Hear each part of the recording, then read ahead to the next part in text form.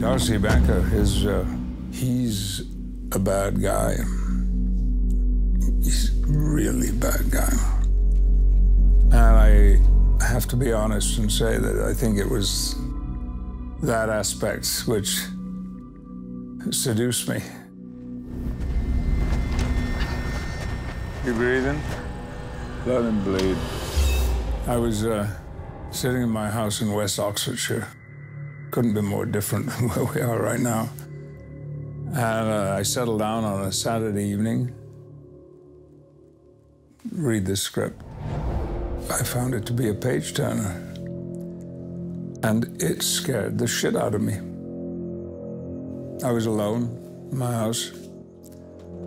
At some point in the story, I poured a large scotch because it was so unsettling. That sense of being in a situation surrounded by people you can't reason with. If it does this to me, then when it's on screen, this might really have a lot of impact. This will be over soon, gentlemen.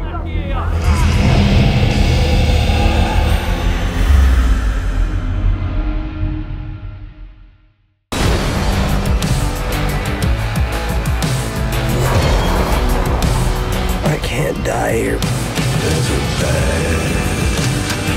So don't.